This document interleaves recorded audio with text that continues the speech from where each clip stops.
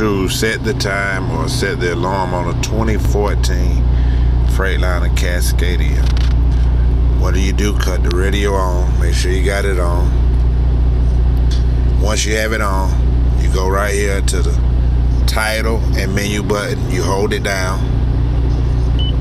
Now you see it has menu and clock. You use this button, the volume button. You turn it. Let's go back. See, it says clock. Now you turn it to if you want to set the alarm. Go back if you want to set the clock. Then you press it in.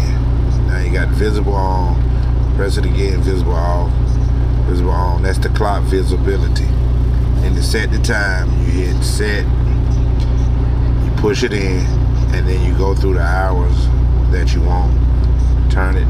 Go through what you got to do. That's how you set the clock. Also, this is the same way how you set the alarm on it as well. So I pray that this bless somebody, because I know I looked for the video, couldn't find it. God bless you.